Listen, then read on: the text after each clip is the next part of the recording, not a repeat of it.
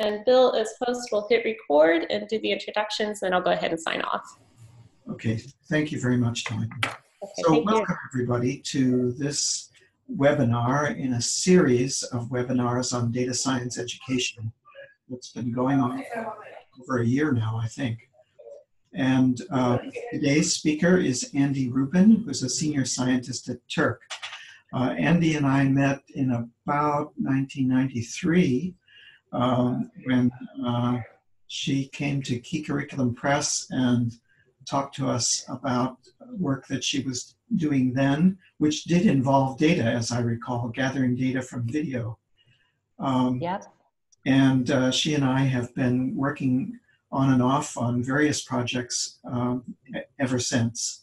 And she has been a leader in thinking about statistics education and now data science education. And at many levels from elementary school through college. And right now she has a project that she's going to tell us some about called Data Clubs. And this is working with middle school students. Anything you want to add to that?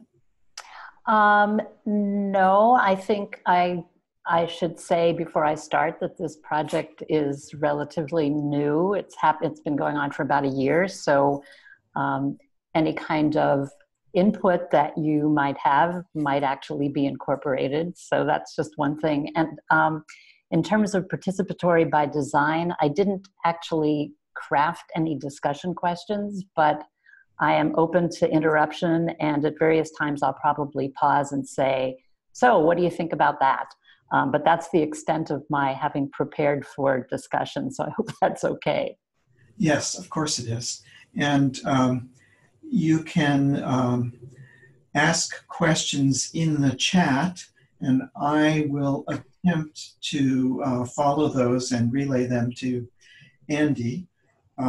But if I fall behind, don't hesitate to choose a moment to interrupt the flow or wait for one of those moments between pauses for us to ask questions and make comments. And Talia, if you could stop showing this video layout that we get in Zoom allows us to see those people who are willing to share their screens.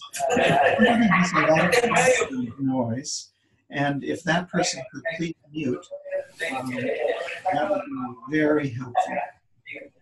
So, Andee, all you. Yes.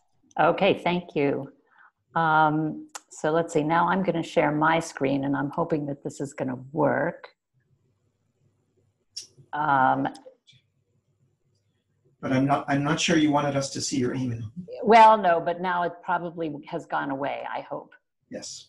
And now I want my slideshow to start, which, okay, every time sorry, this is. Oh yes, there's a thing that's in the way, isn't it? Yes, there is, and I'm trying to move it. There we go. There.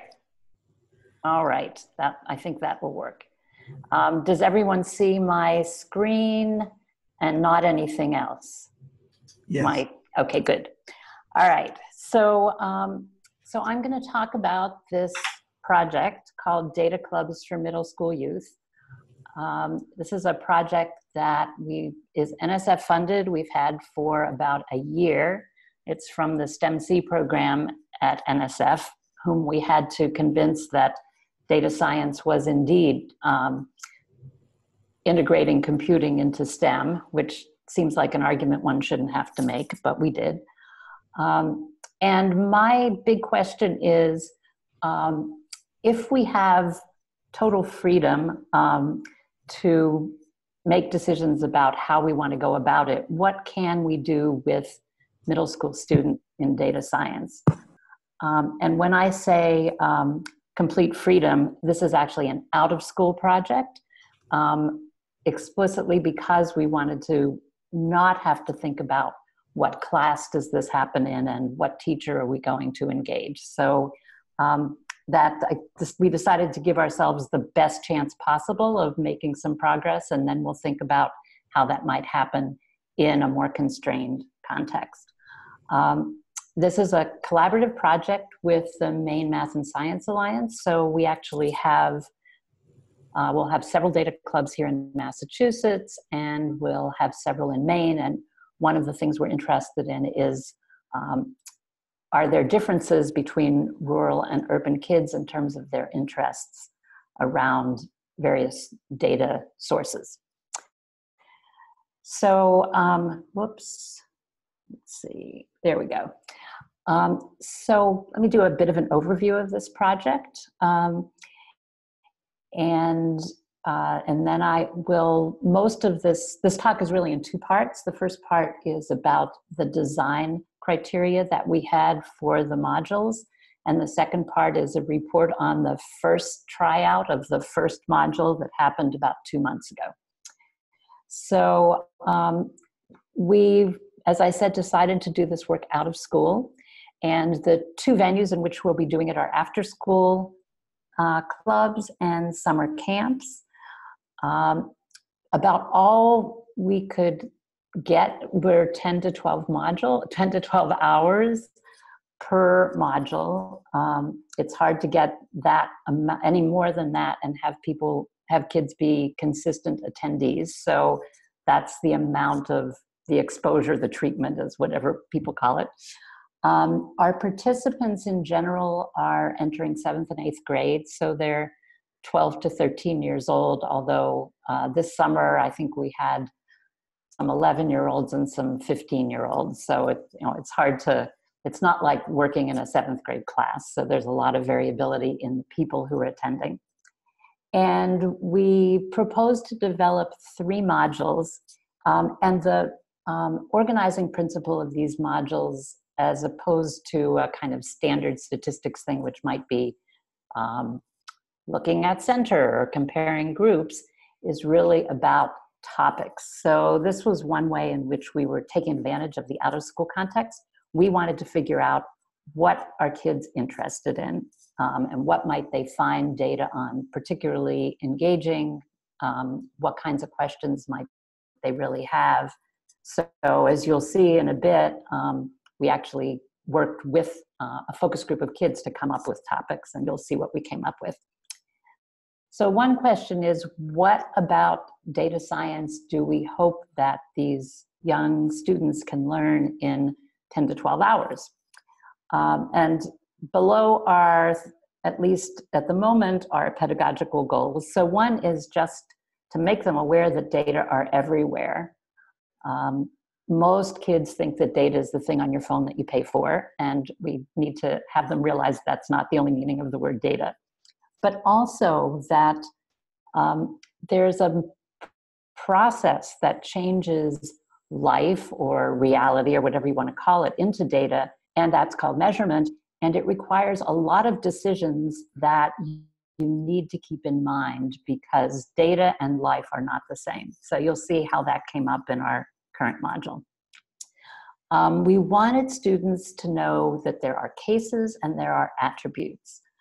And I would say those are the two big statistical concepts that we, those are the vocabulary that we actually wrote up on a piece of paper, which that means they were important. And we kept saying, what is a case here? What are the attributes?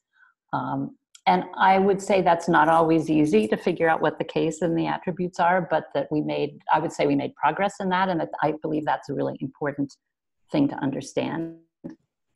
And then our other pedagogical goal is that any data set can be used to answer some questions, but not others. And so one of the things that we'll be developing, which we have not quite yet, is an interview instrument that probes whether students can tell, given a data set, which questions could be answered and which ones couldn't, and possibly what else you would have to collect to answer questions that can't be answered with that data set.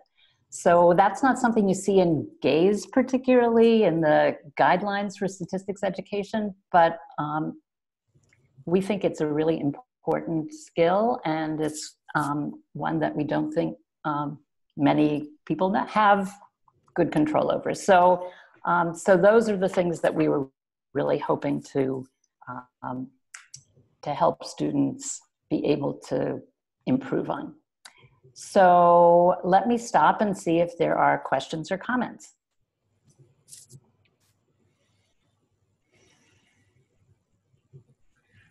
I have a question. Hi, can you hear me? Hi. I'm Stefania Druga. I just graduated from Media Lab course in robots and work on AI education for kids. In the same, I think we've met. We exchanged emails, yes. Okay. So I was curious, like, how did the design of these 3 modules came about? Like, why did you pick this, particular modules?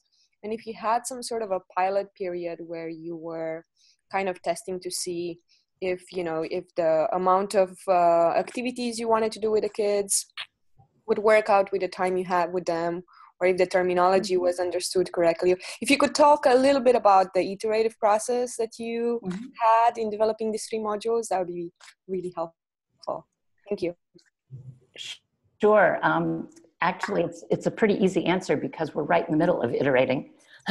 We've so far done 1 module, 1 time. So and I could tell you some things that we realized we did wrong, but I would say that there's still a lot to be learned. We have another module that's currently being developed in May and is going to be taught in October. I would say that at least, this is kind of a funny answer, but I was teaching the one this summer and I was exhausted after 10 hours. I don't know that I could have done any more, but that's a different question from, was that the right amount of time? I think we're partly, because we're working with community organizations that have schedules set up already, it wasn't our choice to have it be 10 hours. That was more their choice. So we're trying to see what fits into that time. So that's one answer. So we may end up having different goals because we don't have as much flexibility in terms of time. And let me come back to that question, because I think when I tell you how we came up with the topics, there was some iteration there. And when I tell you toward the end what I think we've learned, that points the way toward how we'll be changing things going forward. So the quick answer is we're just starting. So I hope that's okay, and I will definitely push me back later if I haven't answered that to your satisfaction. That's great, thank you. And in a way, other questions? Just a comment. In a way, it's not surprising that you're just starting, because we're all just starting in the field of data science education. That is true, although as I feel like my role as a old person in the field is always to remind us that we do have some knowledge based on many years of statistics education research. But, and one of the things I find fascinating is, so how is the work that I'm doing now different from the work I might have done 20 years ago? Yes. Before data science education was a term. And I can offer a few reflections on that, but I want to do that a little bit later after I've shown you more of what we've done. Should I go ahead, Bill? Oh, yes. Okay. All right. So let me see if this is going to work. Yes. Okay. So we had 4 things that we were considered design criteria. So the main one was kind of the driving thing was the topic. We wanted a topic that students would be interested in over this period of 10 to 12 hours, because we really wanted to advertise. We thought about how are we going to advertise this to get middle school kids to come in the summer? And we thought, well, it's not going to be like come analyze data. It's going to have to be, come think about something they're interested in. And the thing I'm going to be talking about is going to be teens' use of technology and social media. So it seemed a lot like easier to advertise, come analyze data about social media than come learn a new tool. So, so we really wanted the topic to drive things. But we also had to make sure that any topic had some good data sets that were already available, and that I think Cliff is the one who said this most recently. You got to look at the data sets and make sure there's something there to be found. So there's been, I would say in the last 5 years, a lot of people saying, oh yeah, we support kids doing data analysis. We just put our data sets up on the web and then they can do whatever they want with them. And not all data sets necessarily will yield anything interesting to a relatively novice person who is, investigator, data analyst. So we really had to make sure there were data sets that were accessible and that had something interesting in them. I've given some version of this talk in places where the assumption is not that one uses CODAP. The assumption here is that one uses CODAP, and that is the tool that we used. There are many things about CODAP that made it just right for this setting. It's web-based, it's free, it can handle reasonably large data sets, it's really easy to get started with it. And you'll see evidence of those, and also some places where we think we might want to push CODAP to expand some of its capabilities. And then I'll talk some about the activities that we incorporated into the module. So let me talk about topic first. So as I said, the fact that we're out of school means— we now have 4 questions in the queue. Would you like to keep going for a while, and I'll bring them up when you reach a pause point? Let me finish this slide, and then I'd be happy to entertain questions. So out of school means we have freedom to choose any topic, but it also means we have to keep participants interested. So that's the plus and the minus of being out of school.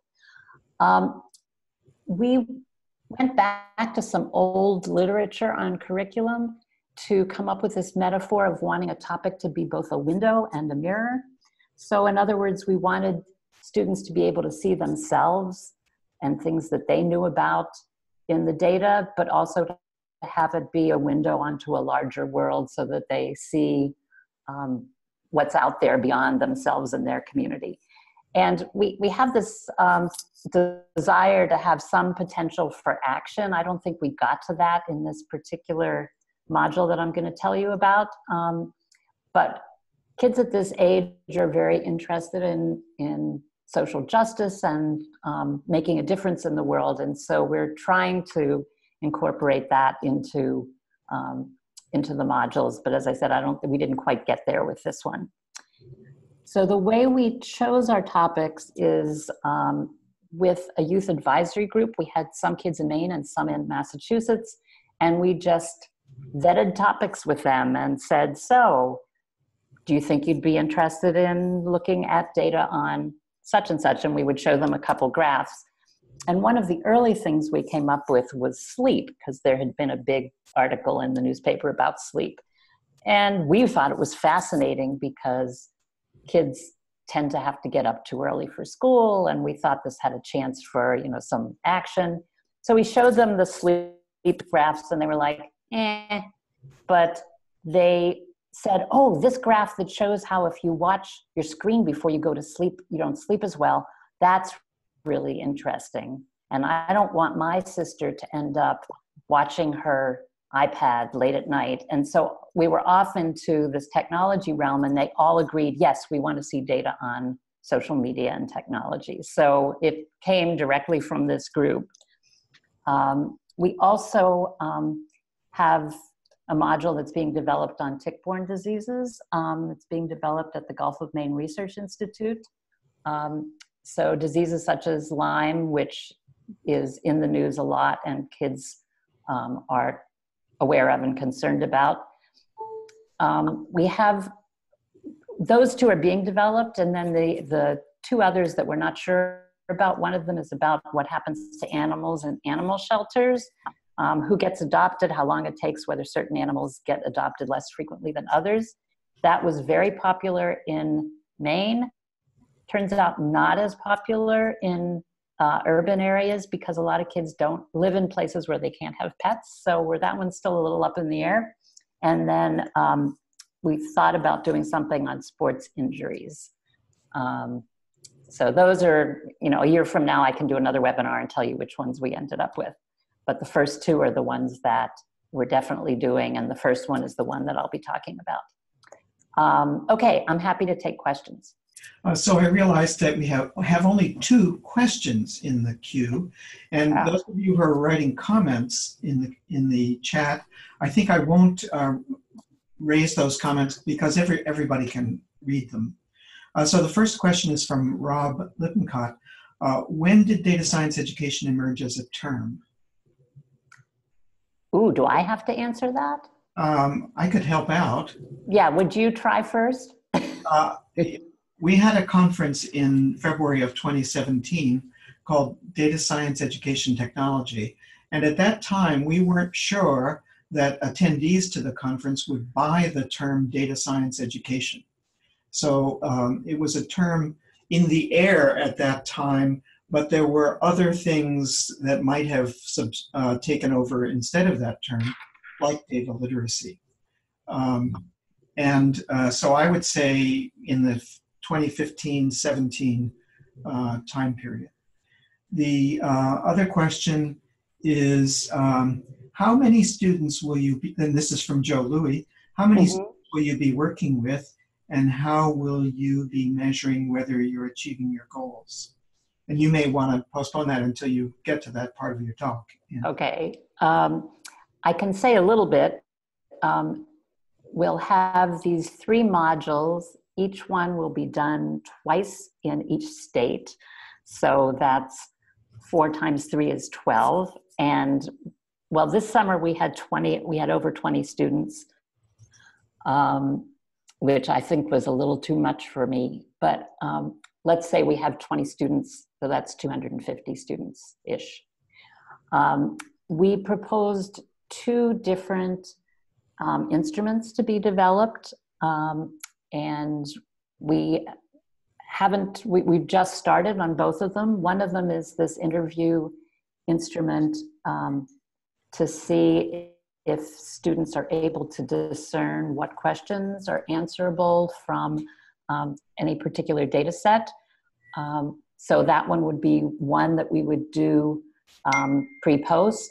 And then the other is a survey instrument on data dispositions that we're, again, just starting to work on. And we know there's some other people like Jackie, who's on the call, who are also thinking about what it means to have data dispositions. So those are the 2 formal instruments that we'll be developing. We also have all of the work that students have done, and I'll be showing some of that at the end. So we haven't yet developed a rubric for that, but we're hoping to. We also have evaluations that we've done, and we'll be doing interviews of some students this fall, some students who were in our summer session will be doing interviews with this fall. So that's a range of things that we're going to be pursuing. Great. Okay, I'll go on to the next slide. So I like this slide mostly because of the picture. So I was asked to give a keynote at a data literacy. So this is a place where actually data literacy had caught on workshop a couple of years ago. And I started thinking about the whole idea of big data and how we've now gotten enamored of big data. And then I also thought about the data that most students deal with in schools, which I would call small data, and how the important thing is going to be to find data sets that are just right in the Goldilocks and the Three Bears sense, that they're not too big, because a really big data set can be pretty overwhelming. And if we're talking about students who've had very little experience with data, that's probably too much. And a data set that doesn't have anything really interesting going on in it, I would consider too small. So I was giving this talk at the New York Hall of Science, and I said, you know, I'd really like a little chair, a medium-sized chair, and a big chair so I can tell the Goldilocks and the Three Bears story. And so they had a little one and a medium-sized one, and they built me that big one. So I don't think I've ever had anyone build me a chair before, but apparently it's now a big photo op thing for selfies at the New York Hall of Science. But I think the point of the whole thing really is that we need to figure out what makes a data set both manageable and interesting, and what kinds of relationships are kind of hidden in there to be found, and the ones that we often present students with often don't have a whole lot in them.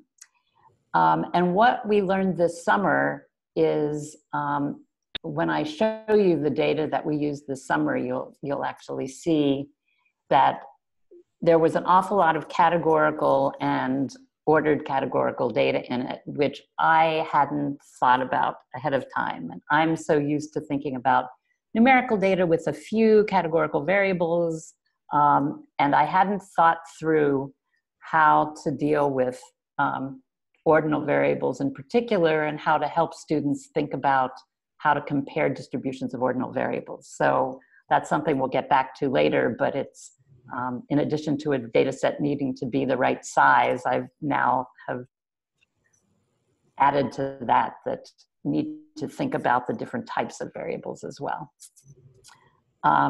Let me know if I should pause for any other questions, Bill. I will, and there aren't any now. Okay. All right. So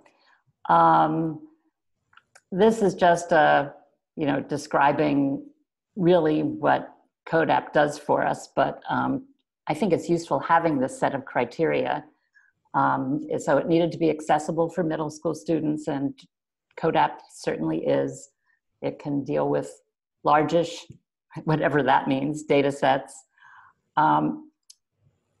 Because we were so interested in this idea of cases and attributes, any tool needs to make the difference between cases and attributes clear, and any tool that I would consider using does that, but just to point out that Excel doesn't really. So this is partly, this slide is to talk to people about why they shouldn't be using Excel. It was very important that CODAP, as well as its predecessors, links multiple representations of the same data. I think that's an incredibly powerful thing that CODAP does, and that allows people to see relationships that they wouldn't be able to see otherwise. I just think it's indispensable. And then the other piece is that, and I think Tim, who is on this call, has talked about the importance of filtering and looking at subsets of data as data moves, things that really are germane to looking at big data sets and germane to data science. And CODAP makes that pretty simple, and students find it easy to use. So as I said, this is like a description of CODAP, but it could be used as a way to think about other tools as well. All right. And then the activities. So for those of you who haven't read Tim Erickson's blog, he's been trying to say what makes something be data science as opposed to statistics. And one of his criteria is that you should feel awash in data. So the data should be big enough and complicated enough that you don't see everything all at once, so that it invites you in to be, to explore. And also that making sense of the data should involve using data moves, as I mentioned, things like filtering, subsetting, and summarizing and aggregating. And I don't know if you want to say any more about that, Tim, or if you could put the link to your blog, and especially the Smelling Like Data Science entry, in the chat, that might be good. Stefania just did that. Thank you, Stefania. Oh, fabulous. And then we wanted to, given that we have these kids in the summer, we knew we had to have relatively short activities, and we wanted them to analyze a large data set and do some data collection of their own. And you'll see how that turned out. And as much as love computer representations, we also wanted to involve them in some hand drawing of a particular type, which I will talk about in a few minutes. So this, I think, was one of the more unusual parts of the work we did, and I just want to, I'll talk about it in a few minutes. Okay, I am moving on now to talk about the actual module, the Teens in Technology module. So if you have any questions about the general criteria, this would be a good time to ask them.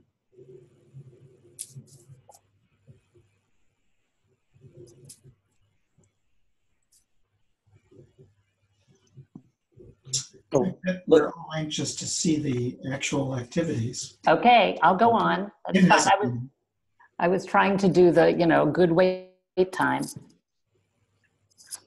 I have to say it's very strange. I'm used to hearing people's reactions when I talk, and there's like this great silence. Yes. And so it's very strange to do this. I haven't really done this before. So I'm thinking, I just said something funny and nobody laughed. So. Yeah. We could use the laugh track plugin in order to make it better for you. Okay. All right. I like that. Okay, thank you. But meanwhile, I will go on. Okay. So the Teens and Technology module that we did, let me tell you a little bit about the participants. So we work with a local Y in Malden, for those of you who are in the Boston area. The Malden Y, whose catchment area is basically Malden, Medford, and Everett. Their community programs person is fabulous. So if you ever want to work with a community group, just let me know and I will connect you up with him. He just knows the community really well and has been working at the Y for many years. They have programs during the summer. They have a robotics program, they have a chemistry program, they run them out of Malden High School. And the way that we got integrated into that was to get kids after the robotics program. So we had kids from like 2:30 to 4:30, 2 weeks in a row. So the good news is that these are kids who have decided, or their parents have decided, that they're going to do something academic in the summer. That's also the bad news. They may not be totally representative. The other bad news is that they had just been there for 6 hours or 5 hours. And so we had to make sure that what we were doing was at least as exciting as what they were doing in the robotics camp, which sometimes was true. And other times we lost them to their playing video games. So that's life. And we had about 23 kids. Most of them came most of the days. And they were an extremely diverse group, lots of ethnic differences, and ranged in age from, I think I said 11 to 15. So the hook was this article that luckily was on the front page of the Boston Globe about 4 months ago, probably a little longer ago than that, maybe May. And it was on teen social media use. I have to say, having something in the newspaper doesn't mean a thing to most kids. I said, have you all seen this article? No. But the headline was 45% of teens said they're online almost constantly. And that percentage has nearly doubled in just a few years. So in 2014-15, just 24% of teens said the same thing. So this was just our starting a conversation with them about this phenomenon of kids being on social media a lot or being on the internet a lot. Now the data set, so this is kind of interesting. The data set actually preceded that article in the Globe. So the Pew Research Center does large-scale surveys once every few years on many topics, and they come back to this topic of technology use and internet use every couple of years. And they make their data available, which is really lovely. They don't make it available until a few years after they collect it. So they want to squeeze everything out of it they can before they release it. But when they release it with, now I'm hoping this is going to work, they send out the actual interview. So tell me if you see something that says teen relationship survey on your screen. Yes. Good. Okay. That's what Talia and I practiced, and it works. So this is the actual survey, and I will show you that it is very long. It's 37 pages long. And the way that this survey was administered, whoops, sorry, I did not mean to do that, is that they first contacted parents, and then they said to the parents, do you have any kids in your house between 13 and 17? And if so, can you nominate one of them to take the rest of the survey? So the case in this data set is actually kind of funny. It's a family, but we were really looking at the children's responses, the teenagers' responses. But because of the structure, when we got to the data, there were a lot of missing cases, a lot of missing variables. So we had to do a lot of work on the data before we could use it. And I want to show you the last question in this, which we didn't end up actually using, but it's just a very interesting question. So you see the very last question, was there anyone in the room who watched or helped you take the survey? So that is a question to the teenagers, asking them if their parents were looking over their shoulder the whole time. Mostly that answer seemed to be no. But this survey has a lot of questions that we did not use, like the ones on your screen right now. We didn't think that we could actually have those discussions with the kids we were talking to without a lot of issues. So the ones we did use, though, are somewhere in the middle here. So not the dating ones, but these kinds of things. Do you have access to any of the following items? How many text messages do you send and receive on your cell phone? Do you do any of the following online, play video games, use Pinterest? Do you do any of the following using WhatsApp or Kik? So many of you might be aware of these things, but I have to say a lot of these things were not like Polyvore. I had never heard of it before. So I got a good education in social media.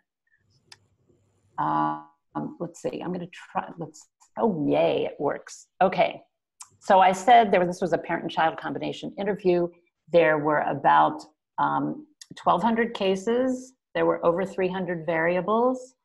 And I will tell you more about what we had to do to prepare these data in a bit. I don't know, Tracy, are you online? Tracy Higgins? Yeah. Okay, so I just want to say that Tracy Higgins is the person who did most of the data wrangling. So when we get to that point, I might ask her for to make sure that I'm representing it correctly. But this is, but I will say that in terms of data science, I think that having a real data set that has already been collected is one of the things that might distinguish data science from statistics. Because we often just start with a small data set that kids have collected. And it brings up all kinds of issues in terms of data prep that we don't really want students to deal with. So you have to factor that into your prep time. And oh, and let me say, I am totally happy to share our data that we have organized and fixed up for anybody who wants to use it. I don't know if I put it in the drive, but I'm happy to. So if you're interested in that, happy to do that. Andee, could you just say a little bit about the decision not to involve the students in the data wrangling? Yes. Some of it is kind of boring. Like see which cases have a lot of missing values and get rid of them.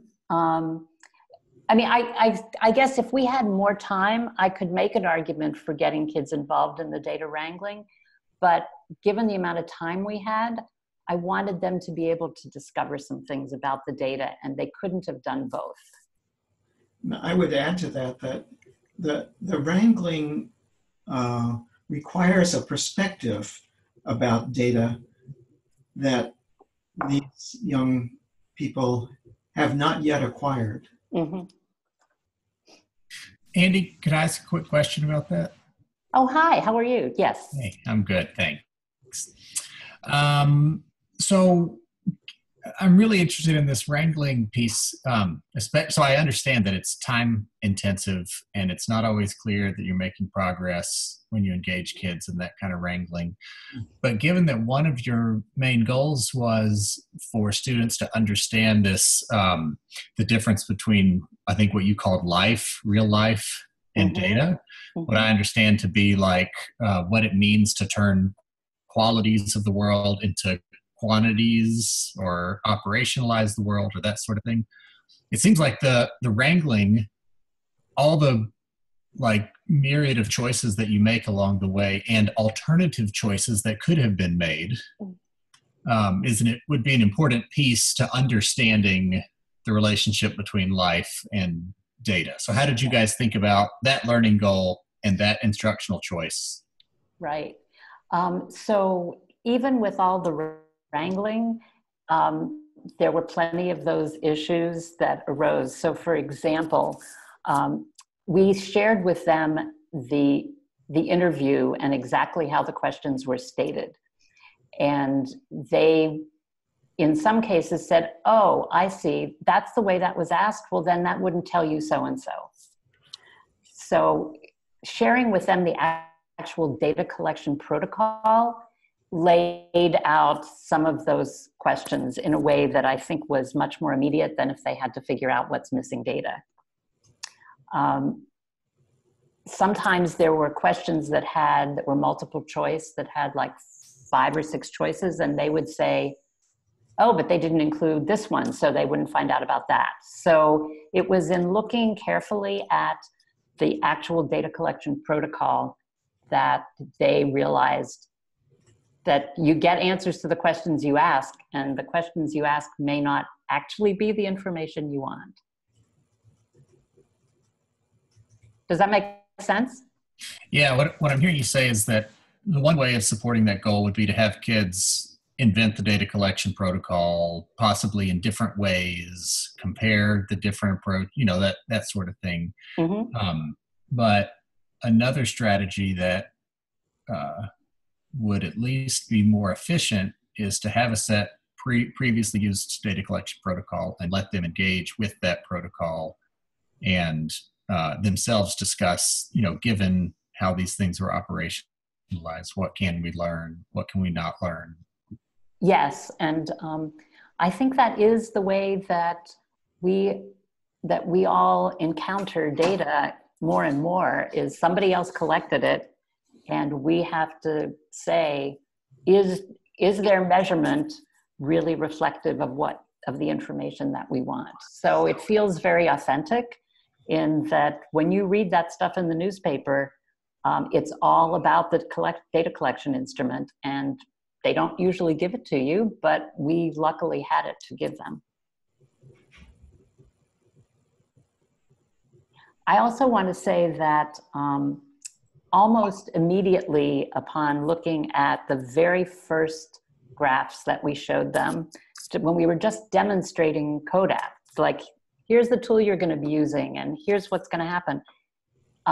They were aware immediately that these data were 4 years old. And the reason is that Facebook is dead, according to them.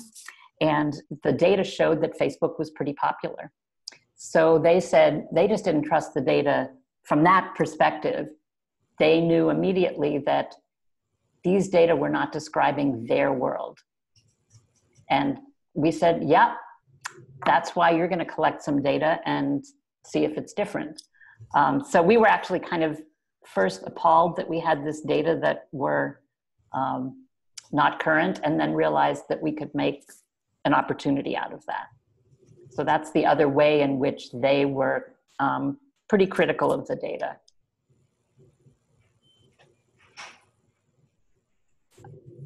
Should I go on, or are there more people who want, or are there more comments on that?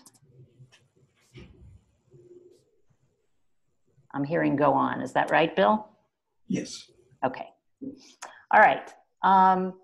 So this is just, again, some of these slides are borrowed from a presentation where there was a much more variable audience. So this is just that this is a CODAP graph. This is showing an ordinal variable on the x-axis, a categorical variable on the y, and then colored by gender.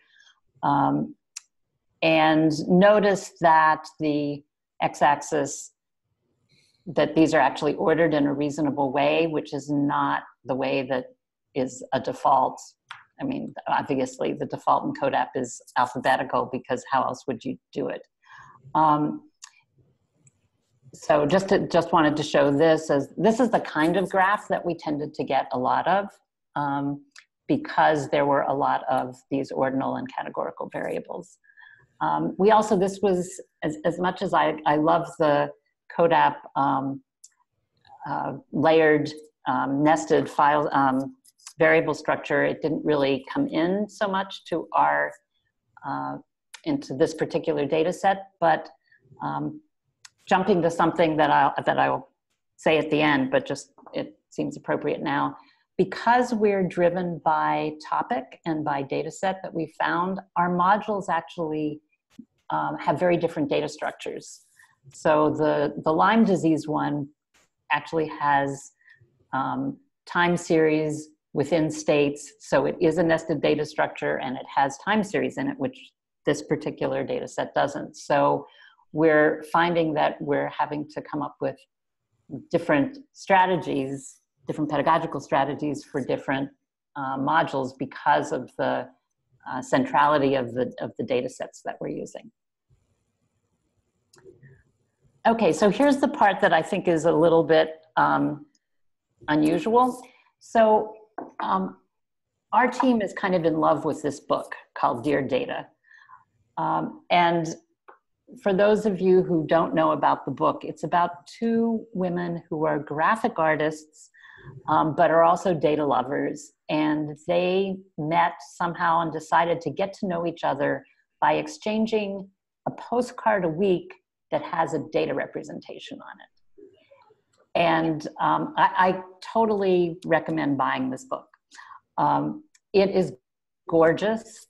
The data representations are fascinating, and it's just a different cut on data and communicating with and about data.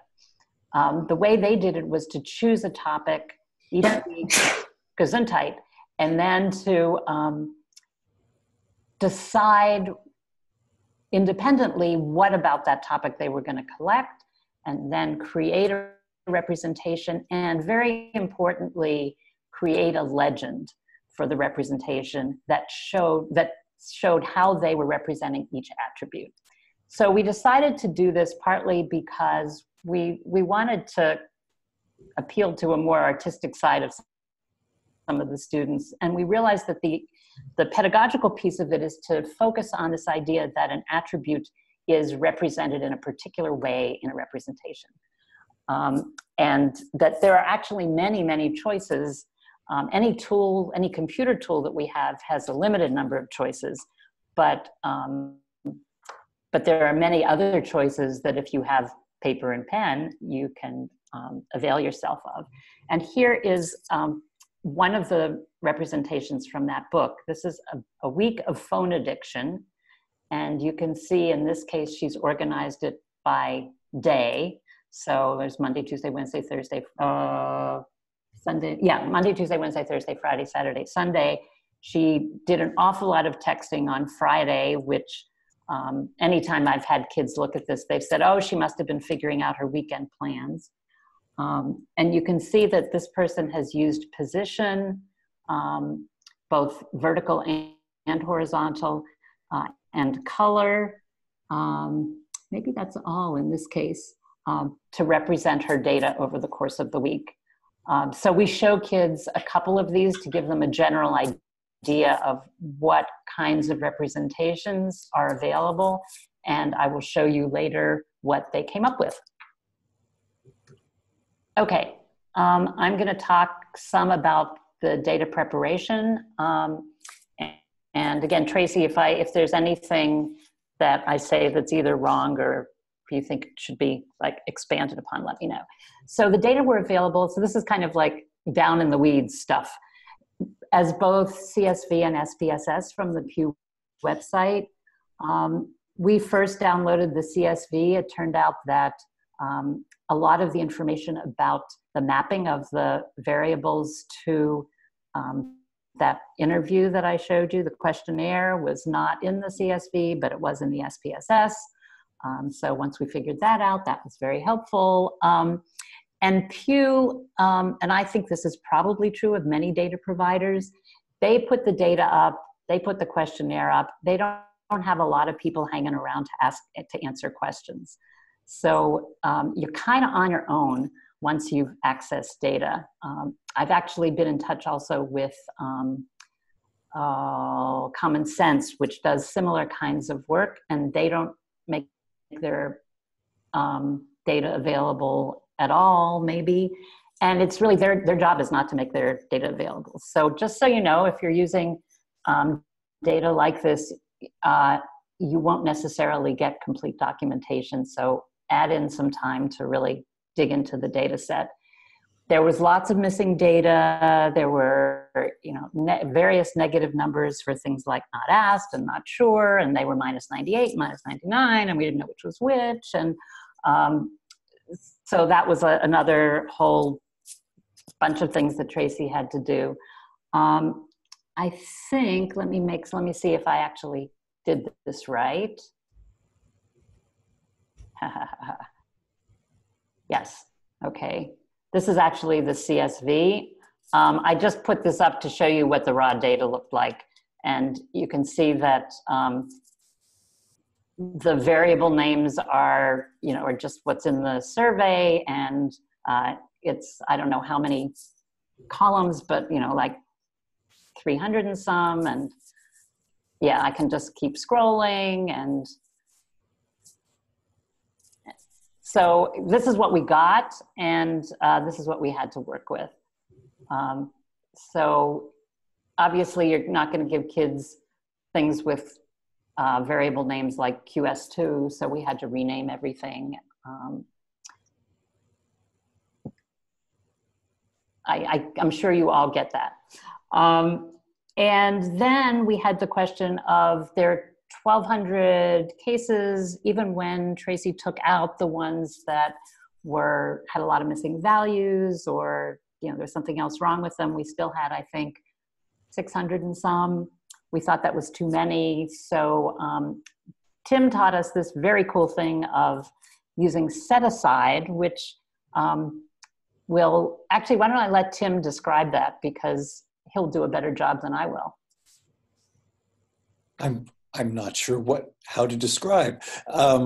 In CodeApp, you can make a selection in your data and set aside either the ones you've selected or the ones you have not selected, and then all subsequent analysis respects that set aside. And of course, other data analysis programs and platforms can do similar things. But for me, anyway, when I connect this with the hierarchical data structures, it's easy to find and describe subsets of the data and just get rid of the rest of them. And you could also, of course, have deleted many of these cases as an alternative because you don't want the students to get them. And I assume you deleted the ones you didn't want ultimately.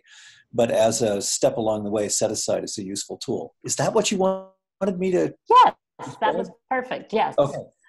We actually, as it turns out, we didn't delete them. Well, we didn't want to because we weren't sure we had the right number, and we didn't want to have to go back to scratch to, you know, like, let's say we really wanted 350, not 200. We didn't want to have to start all over. So that's why we used set aside and not delete. But it did turn out that at some point students asked to see all cases, and I think they came back.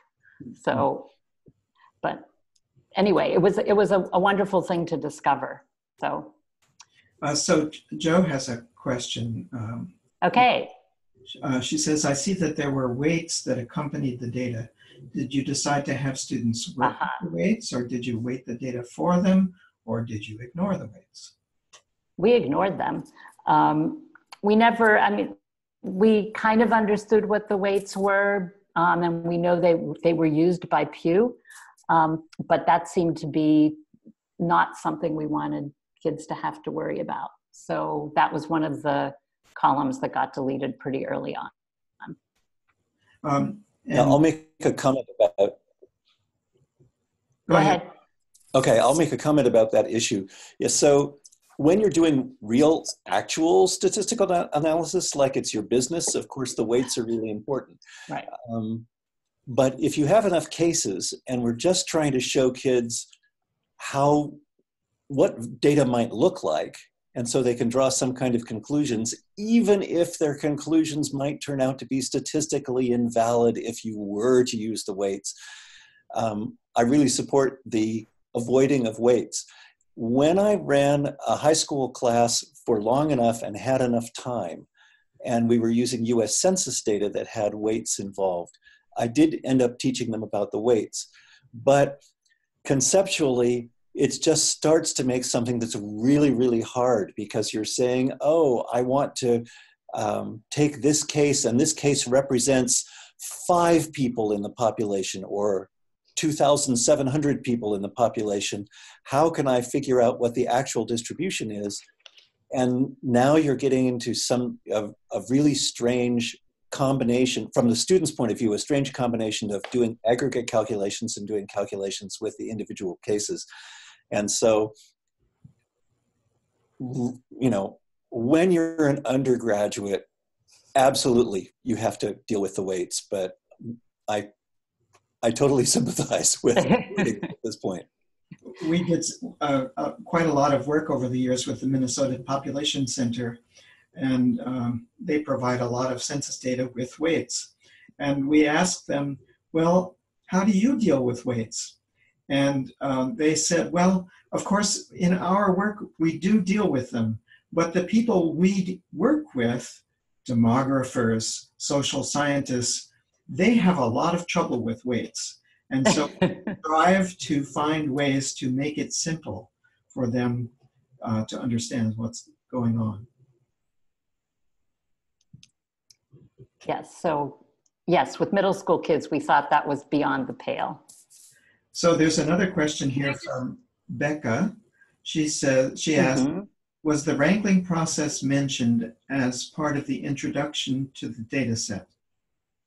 Oh, that's an interesting question. I can't remember if we did or not. But that would have been an interesting thing to do.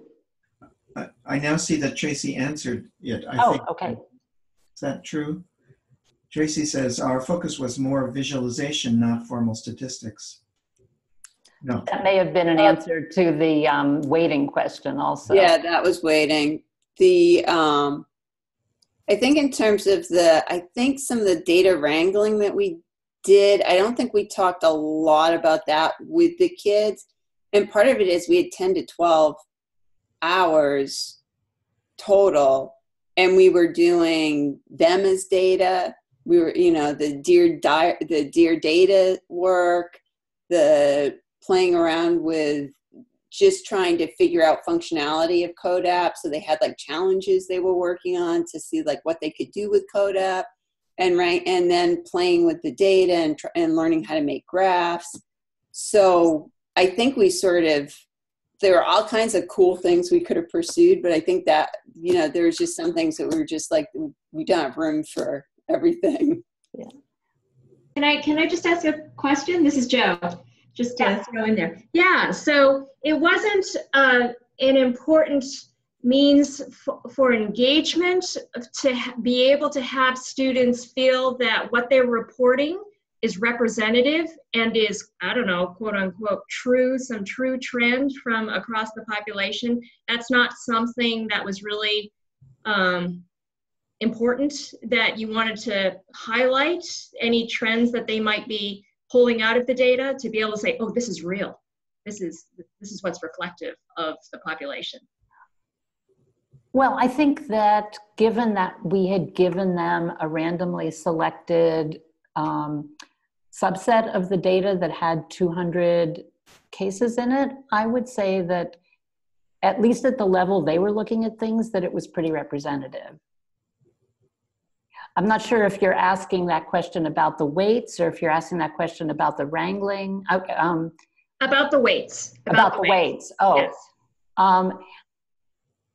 No, I actually think that it was that what they were finding, at least at the degree of precision that they were finding it, that it was, the things they were seeing were representative, I think.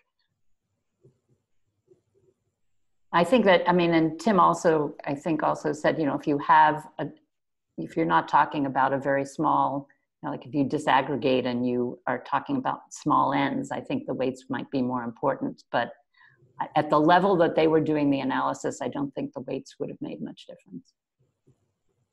Yeah, I think one issue is, are the weights very different from one another, or are they kind of in the same range? So that if you have inadvertently deleted a bunch of people with very high weights, then you might get something that happens that's genuinely wrong.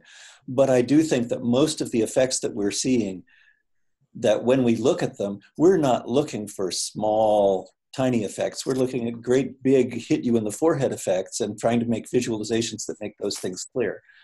And so when students make the visualization, kind of like what Tracy was saying in her comment online, the students make the visualization and it either rings true to them or somehow surprises them and also rings true.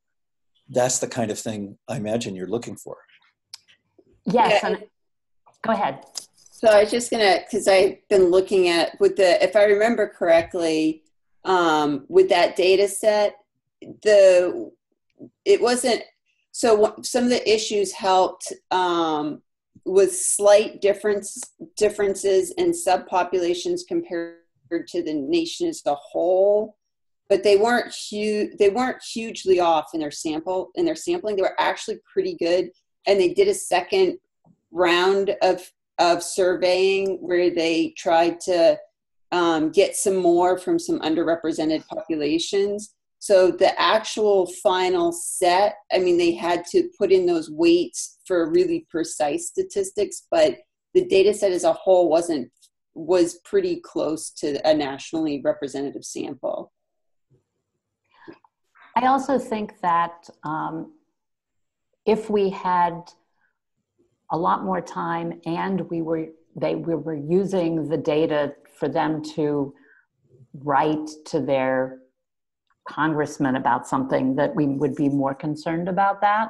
But I think that I liked Tim's description of the, looking for patterns that are really,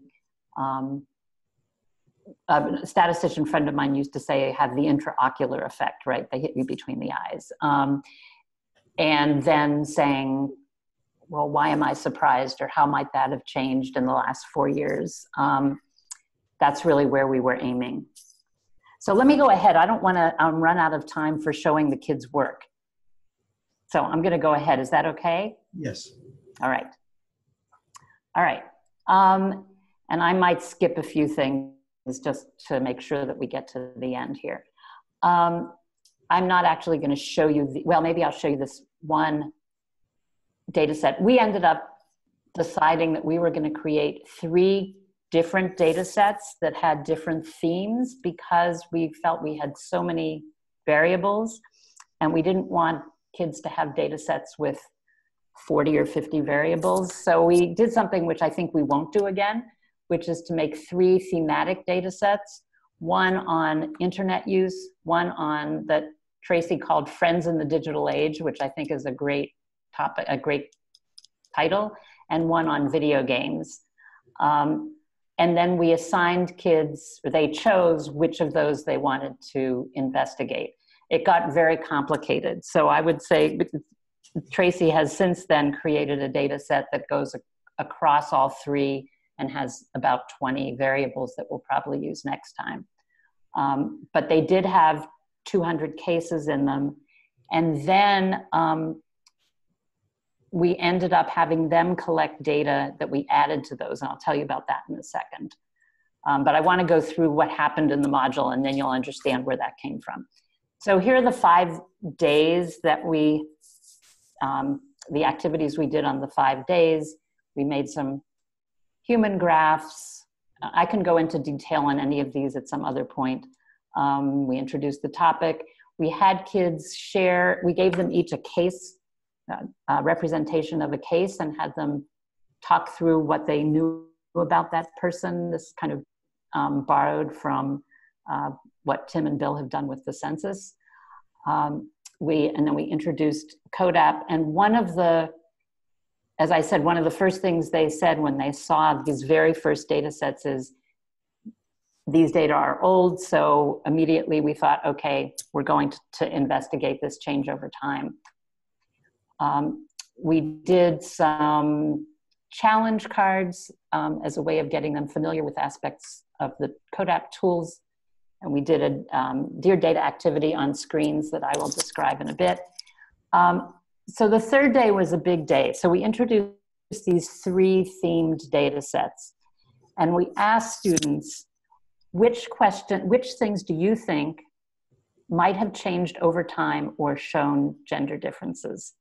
This was a pretty complicated thing to ask them, and I'm not sure we would do it like this again, but our purpose was we wanted them to collect some data over the weekend, and we wanted them to have a relatively small number of questions to focus on. So we wanted them to help us choose the questions that they thought might show change over time, that is a difference between what they collected and what Pew had collected, or would show interesting gender differences, because a lot of the variables show differences between gender. And we set up some data collection sheets and had asked them to collect data over the weekend. Not surprisingly, very few of them did, which we kind of knew, but we were hoping they would. So when they came back the next week, they collected data from one another and from the coaches that we had a bunch of high school kids who were working with us. So they did that data collection. We did another Dear Data activity on shoes. We did a mystery graph activity. And then the final day, I worked like crazy adding all the data they had collected to each of the data sets. So there were now these 3 augmented data sets that had both the Pew data and what we called the Malden data in them. And the last day they created final projects on some question that they found interesting. And I have a bunch of those to show you. So is it clear how we augmented the data sets? That's the thing I want to make sure that people get before I go on.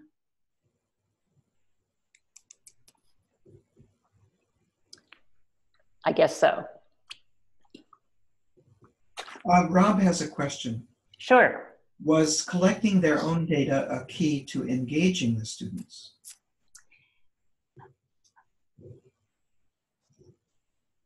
It's an interesting question, because one of the things we've decided we would do differently is we would have them collect data first before they had done much with the Pew data set. And the reasons are, one, that we do think that they would be more engaged, but more than that, these questions were kind of complicated. And we felt that when they were doing the final analysis, they were still understanding some of the intricacies of the way the questions were asked. And in some cases, they had asked the questions not exactly the same way they had been asked by Pew, as you'll see that in some of the final products. So if they had actually done the data collection first, we think they would have been more familiar with the questions rather than getting to that later. So that's one of the things we're planning to change, is to do the data collection part earlier and I think we will choose the questions that they'll be asking one another.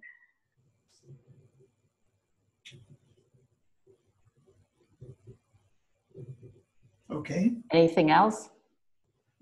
Okay, I have to stop and have a drink of water. Hang on. Okay. All right. So let me talk about the Dear Data representations, because I found this a really interesting part of the module.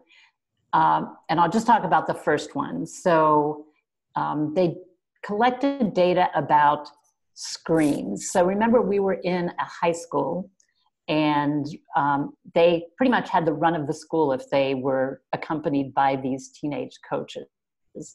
So, and also remember, this is summer, so we really needed them to be moving around and doing something other than sitting in front of the computers. So we divided them into teams, and they ran around the school literally and collected data on screens. And we decided ahead of time that the 3 characteristics they would collect data on were size, whether it was on or off, and whether it was being watched or not. But they realized ahead of time, I mean, we had this discussion, they had to decide what counted as a screen. And we had said, well, look, there are screens in the computer lab and there's screens on the phones. But they said, but what about the exit sign? That's kind of a screen. And they discussed it and decided that a screen had to be changeable and had to be reflecting information. So an exit sign didn't count because it never changed. I thought that was actually a really wonderful definition that emerged from this activity. And then they had to decide on size, how to decide small, medium, and large. And they decided small meant it could fit in your pocket, medium meant you could carry it around, and large meant you couldn't move it. So when they got to the gym, the scoreboard counted as a large screen because it displayed changing information and couldn't be moved. So that discussion I thought was worth the whole thing to begin with. And then they came back and they struggled to figure out how to represent 3 attributes at once, but I'm going to show you some of their representations. So can you see these pictures now, or a picture? Yes. Okay, good. So they also collected where they found these screens, and even though that wasn't one of the variables, they had a hard time not putting that in. So this person used kind of a 3-column, I mean, this is almost like a spreadsheet, but with colors rather than words. So that was one approach. This person used something very much like CODAP, actually. So they had an on-off on the y-axis, small, medium, large on the x-axis, and then they had, they colored the dots to show whether something was being watched or not. This is my favorite one.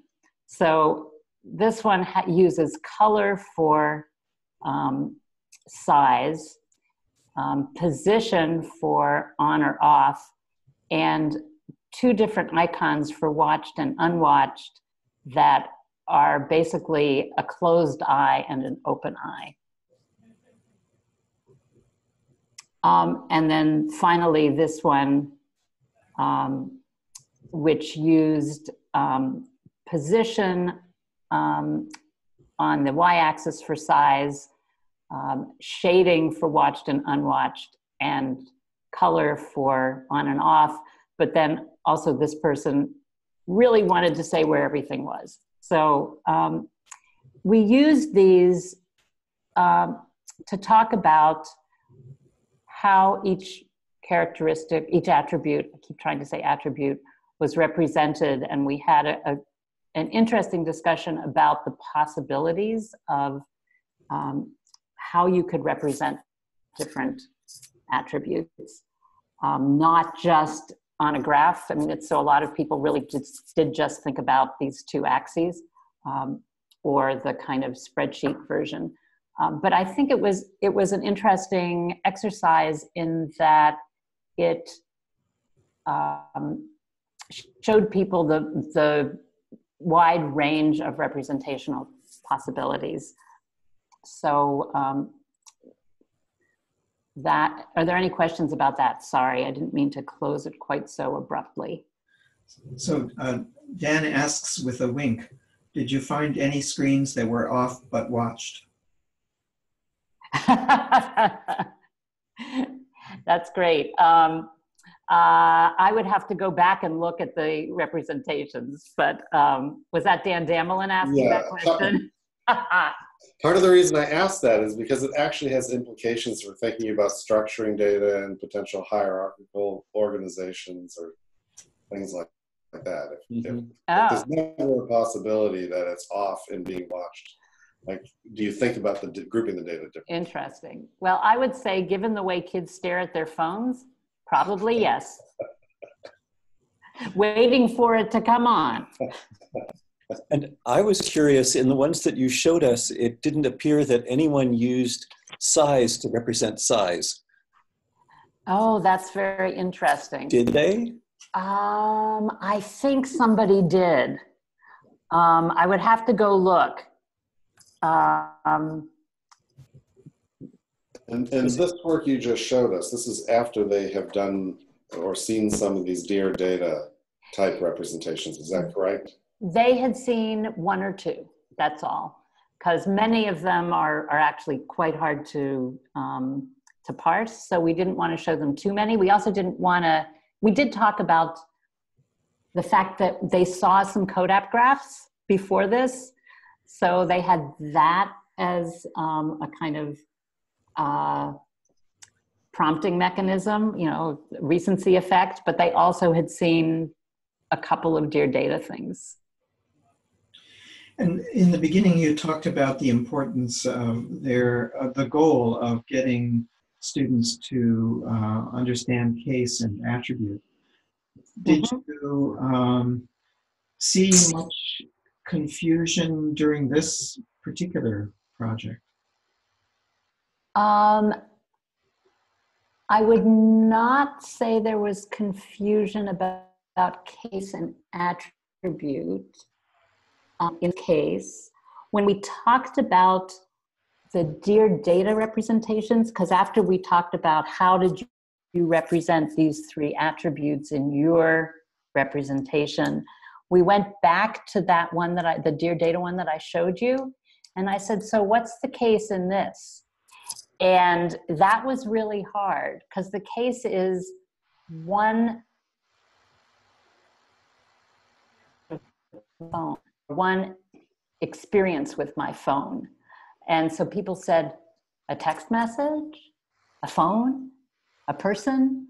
It was a really hard question. So we finally got to one touch of my phone, but I would say that's where the confusion about case came in, was looking at those representations, which they hadn't made, they were interpreting. So Stefania has a very interesting question, which I'm not going to read. I'll ask her to explain her question out loud if you're willing, Stefania. Sure. I was actually sending this to Rob and by accident. Yeah, so I was curious, basically like how their language, because that will reflect how much they understood some of these concepts you're trying to get across, changed, right? So when they were presenting these visualizations, did they give feedback to each other? Did you notice that they would like influence each other in their presentations and the language they would use?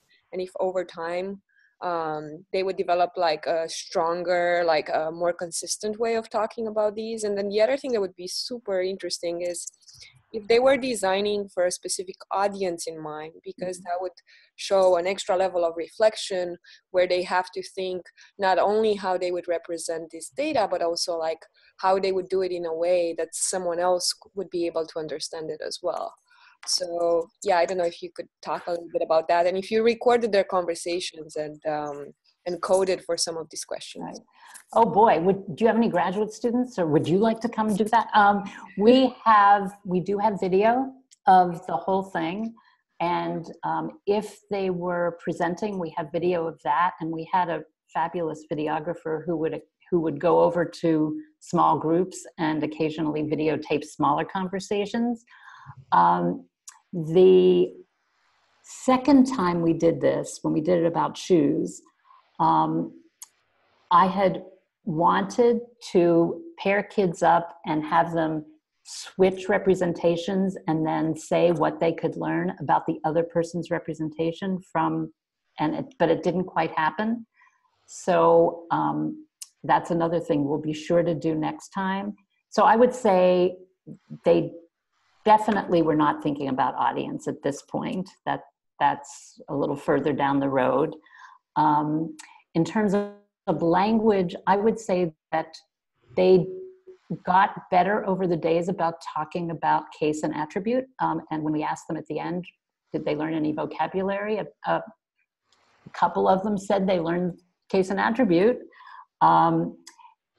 I think if we had successfully paired them and asked them to interpret one another's representations without help, I think what ended up happening, because I was in the other room entering data, I think what ended up happening is that they just described to each other what they had done, as opposed to saying, here, can you understand my representation? And I think that would have been a great way to see how well they were communicating and hear how they ask one another questions about their representations. So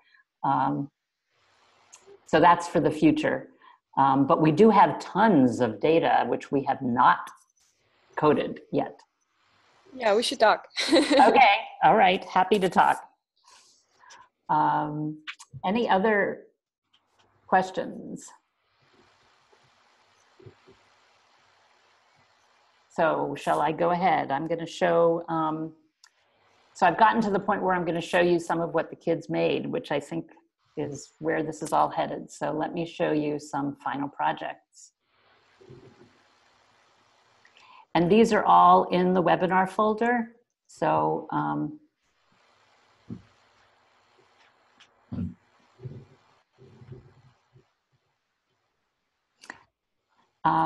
so let me just say, first of all, that I felt really dumb about this, but at one point I was thinking, oh, maybe we have to use like Google Slides for them to do posters, and then they'll have to take pictures. And then I realized, no, actually, CODAP has these text boxes and it has a draw tool, and so there's really no reason to do it in anything other than CODAP. So thank you, CODAP.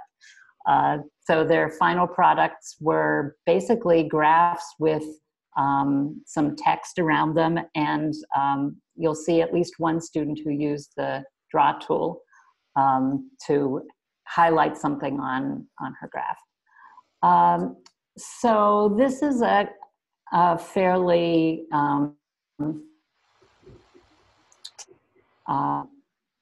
thing that graph that a student made. A lot of them compared, so here's the Pew and the Malden comparisons. So this was, Malden were the data that they collected and Pew were the data that they had been using. And you'll see here, unfortunately, that they didn't use the same categories as Pew. So they used yes and yes a little and not yes a lot. So here's where I think two things. One is if they had used the data ahead of, if they had actually collected the data at the beginning, we could have been more clear about what are the choices. But also they saw that you really have to be careful what choices you give people, otherwise you have a hard time making comparisons. And these are, I don't know, maybe you wouldn't put refused in between no and yes. So here, this person wanted to know, does social media make connecting with people worse? And we have decided that many of the Pew people think that social media does not make connections worse. No one in Malden said that social media makes connections worse. A small fraction of Pew people said that social media makes connecting a little worse. We came to these conclusions based off of the data from the graph on the right with an arrow. There are lots of Pew and Malden dots above no. But then I really think this last thing is, I'm still wondering how a different age range would affect the question. So they were also aware of the fact that the Pew data were primarily kids from 13 to 17, and their age range was more like 11 to 14. And so one of the discussions that we had was they didn't really feel like they could compare their data with Pew because it was collected from kids of a different age. So all of this goes into the that goal of being aware that when you start measuring real life, you get data that is only an imperfect reflection of what's really going on. So, so that was one graph. One thing I will say is I would have loved for them to be able to easily say, let's combine all of these yes categories, since we didn't make the same distinctions. And that's something that I've actually talked to Bill about a little, that it would be nice to be able to, I know there are ways to do this by using the hierarchical data structure, but I would love to be able to just say, hey, let's put all these three together right here on the graph. So that's just the categorical data. I had some ideas of ways that it would be nice to be able to deal with it, which Bill might want to comment on or not. Here's a question. Yes. Is that Tim? Yes. So yes. The text says, no one in Malden said that social media makes connections worse, but the graph says 4 people said. Oh, that's really interesting. And so I was wondering if about a third. about a third, yes. So I was wondering, how do we interpret this? Whoops. I wonder if I've done something wrong here. Can I Oh, you can deflect punt that? on that if you'd like, sure. I might punt on that, Yeah. because actually I remade this graph because something happened between Google Drive and sharing, and the graph went away, and I remade it, and maybe I did it wrong. Okay, I was wondering that I thought there might be some really juicy story from inside the class. Oh gosh, no, I'm sorry. No, that's okay. Um, I wanted to just draw people's yes. attention to the chat because there's a lot of juicy commentary going on there, which you might want to pay attention to at some point. Not you, Andy, but. Oh, okay. I was just thinking I would love to, but I don't think I can do that and No, you talk can't at the do that. same time. Okay, but if there's anything that I should be aware of and that we might want to have a discussion of, please just stop me. I will. Okay, thank you. All right, let's see. This is where I want to close this one and open a different one. How do I do this? That menu on the far left upper there. Yeah, so can I just open a different one? Yes. Mm-hmm. All right. All right. So this one I did not recreate, so I know it's the one he intended. So there were a bunch of boys who were interested mostly in video game play, and they were interested in this question about whether playing games makes you happy. And here again, he's comparing the Pew data and the Malden data. And again, we have this issue of yes, yes a little, and yes a lot. And he collected data just yes and no, except for this one person. And the Pew data is yes a little and yes a lot. But he also did, and part of the reason I wanted to show this one is that he did use the count tool and put in the percents. Some kids had trouble with this, and they would, because you have to choose whether you want the percents to go via the rows or the columns. He's actually done it correctly here, but we had a lot of kids who would choose percent and do it via the columns in this case, which wouldn't have made sense. And it was one of those things that we didn't have time to go back to.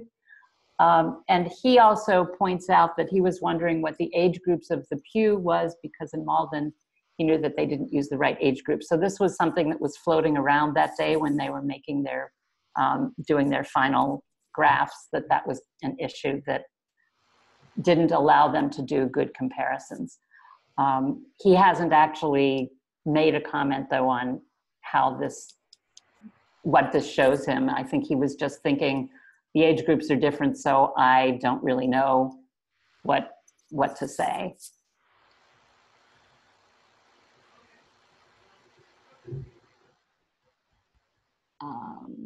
Let's see. Okay. So here's one. I'm going to let you read this because there's a lot of text. And then notice that she has a graph down the bottom with annotation on it. So the only kid I think who did this, who actually used annotation. Middle-aged teens. I like that. Middle-aged teens.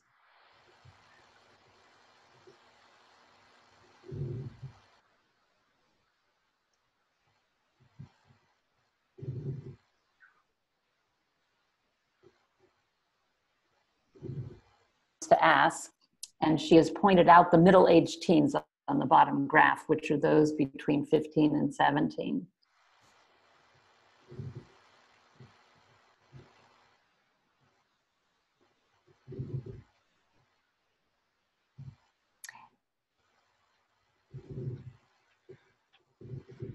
And a lot of kids were making arguments about how the older teens might like Facebook more because Instagram and Snapchat are newer, and they may have started using Facebook when they were younger because Snapchat and Instagram weren't around. So they had this story about how social media gets moved through the community based on age.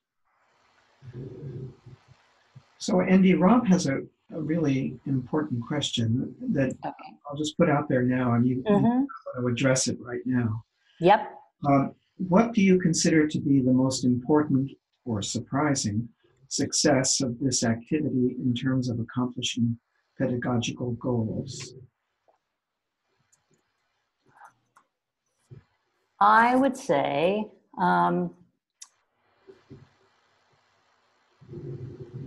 I think that these students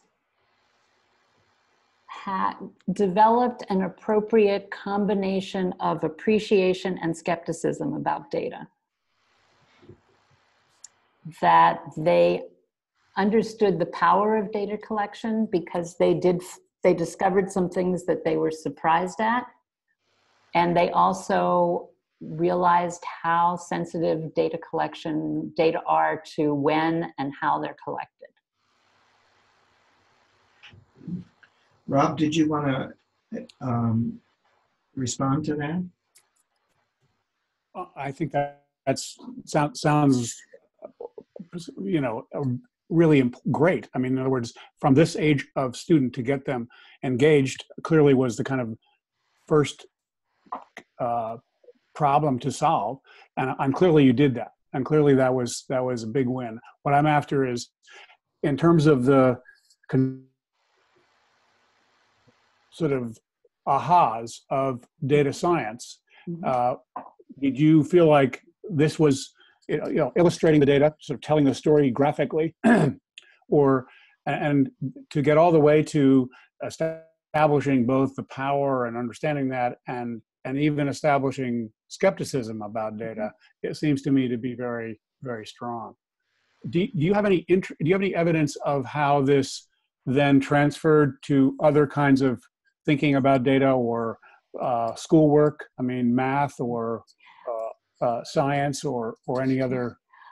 The plan is, those are questions that we actually want to pursue. So this was all of like 2 months ago. And we're planning on going back and interviewing some of the kids that were in this group and asking them things like, well, first of all, what do they remember from this experience? But also, do they see any connection between this and what they're doing in school? I don't know what the answer is going to be. It could very well be no, unfortunately, which I wouldn't say is because this was bad. It may have more to do with school. But also, we're hoping, we'd like to see if they remember enough that if we give them a data set and ask them if they can answer a particular question from it, if they still have some ways of looking at the data that would allow them to answer that. So tune back in. I'm happy to do like 6 months from now, I can tell you at least a little more about where they are with respect to data. Great, thank you. Mm-hmm. I have one more to show, and I'll do that, and then since we still have a little bit of time, if there's any of that juicy conversation that's going on in chat that you want to introduce, Bill, feel free to do that. So this was probably the most sophisticated student. If you see her, her language is really astonishing. There were no female interviewees that used video games as their primary communication method. She was a kick. And she has this graph with 3 variables on it, and she interprets all 3 of them. Including, we certainly have to acknowledge the fact that the Pew interviewees outnumber the Malden ones 191 to 12, so we can't really assume a lot about Malden.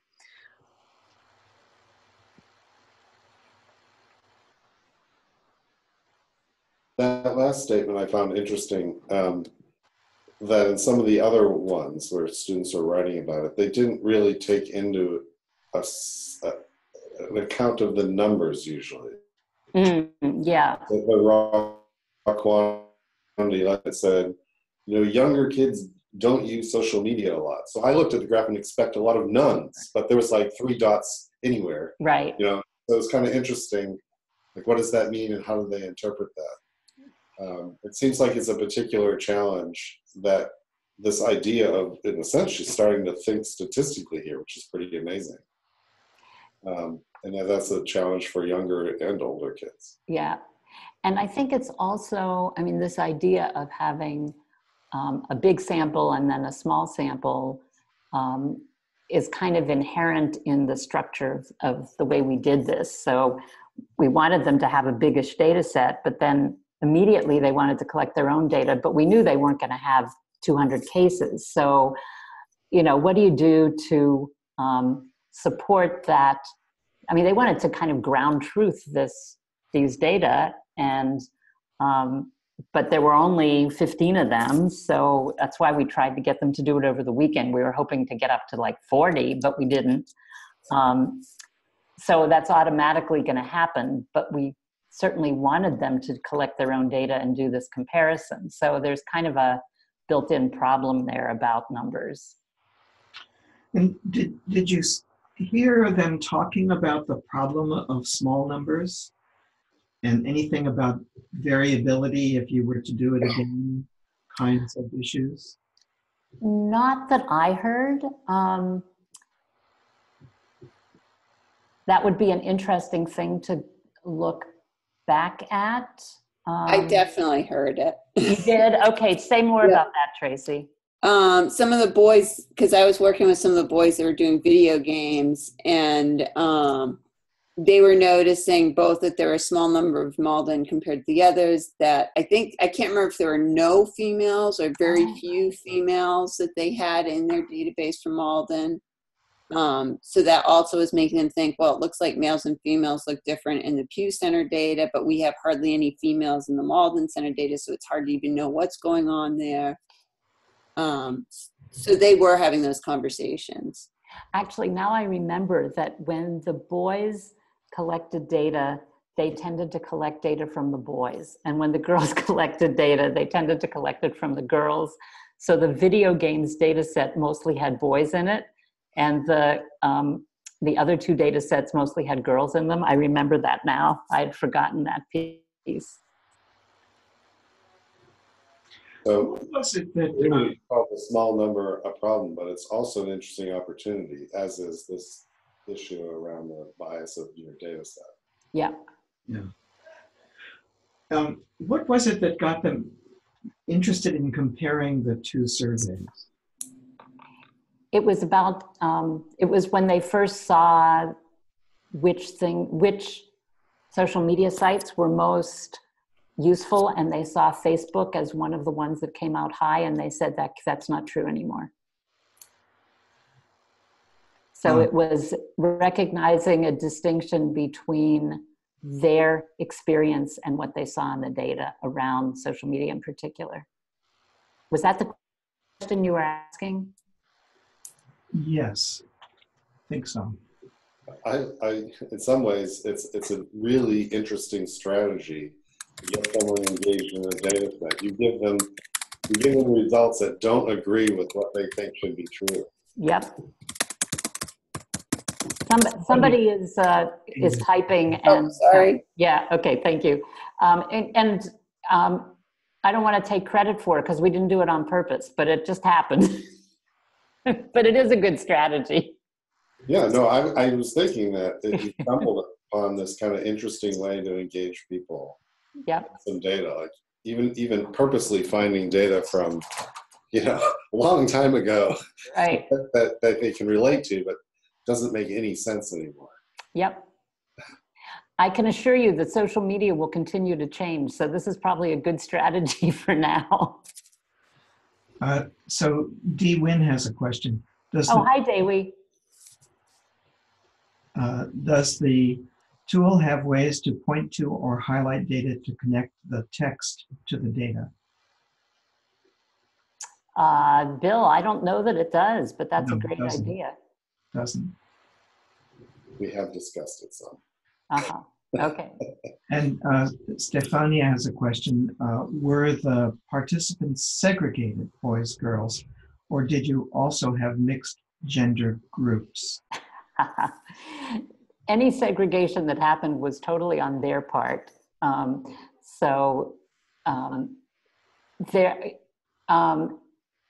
And there was one boy who definitely preferred to be with the girls.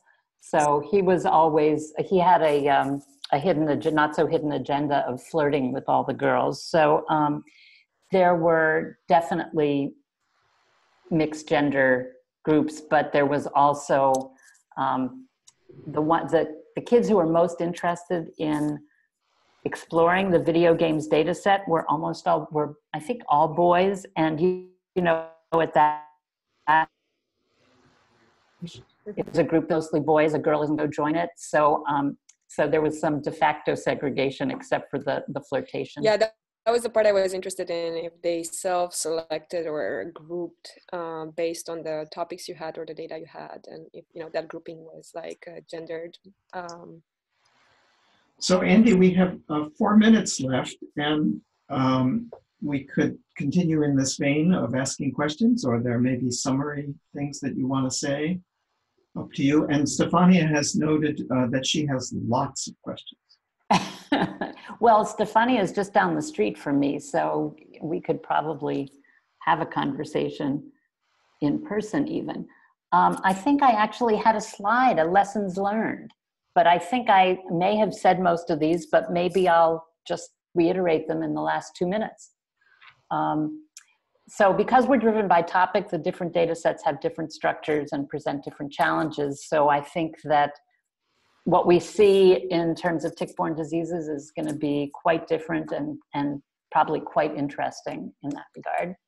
I mentioned briefly this thing about ordered categorical variables, and I didn't actually show that you can have to move them around on the axis, but that's something that I want to talk to Bill about more. We are going to organize the data set so we just have one, and that I think will help a lot of the logistics. And we'll have the students collect data from one another first to get familiar with the data set and make sure that they have exactly the same categories as the Pew study. So I think I mentioned all of these things throughout, but those are some of the lessons that we've learned and that will be changing in the next iteration. So that's at least the first bit of iterative design. And I am happy to share any of the resources that we've developed with people. A lot of them are in the drive, but if there's something that you heard me talk about that's not there, I'm also happy to share that. I think that's all. You might consider having them collect data first, more like design the question and say, you know, if you want to compare to this question, will this work for you, kind of thing. Where I just like the idea of not losing that learning opportunity of trying to figure out how you do comparative data. Yes, yeah, that's a good idea. It's a good point. I want to go back to something you said in the beginning, Andee, that this work connects to work in statistics education that you and many others have done. And you were interested in how it might feel different than work in statistics education. Can you comment on that? Yeah, I think that the work I've done previously, that this whole question of, starting with a data set. Most of the time I've done other work, it's been data that kids have collected, or it's been relatively small data. And using this kind of publicly available messy data, and then having all these issues come up around its believability, it just kind of took me a little by surprise, but I think that is very much a data science issue. And the way I answered Rob about understanding both the power of data and having some skepticism about it, I'm not sure that would have been on the top of my mind 10 years ago. So that's just my off the top of my head thought. Well, we're out of time, and this webinar has been recorded, And if you signed up through Eventbrite, you will get a notification of where you can view and share the recording with others. And so I want to thank Andee and Tracy for this session today, and note that many people a number of people in the chat have thanked you.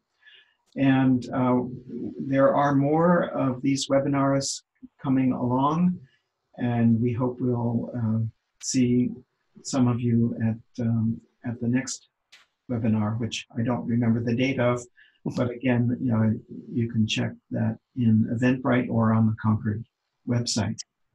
So thank you all. Thank you all very much. And thank you all for coming. I'm going to leave this up running for another couple of minutes, because if you want, at least on my screen, if I go to the chat window and click on more, there's a thing that says Save Chat. And some of you may want to do that because there's a lot of interesting and useful information in that. So thank you, everyone. I don't get the save. Oh, dear. So maybe if you save it, you can send it to me. I can send it to you, and I can also make sure that it's part of the email about the video. Oh, never mind. I found it. Oh, you found it. Good. I did. Yes, thank you. Okay. Okay. All right. Bye. Bye.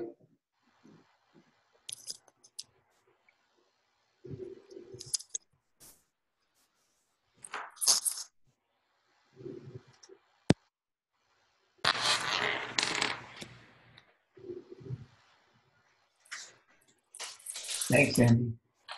It was great. Oh, good. I'm glad. You're welcome. It was really interesting. I can't wait to read the chat. Yeah. All right. I'm going to end the meeting. Bye-bye. That's probably it. Okay, I'm going to hang up.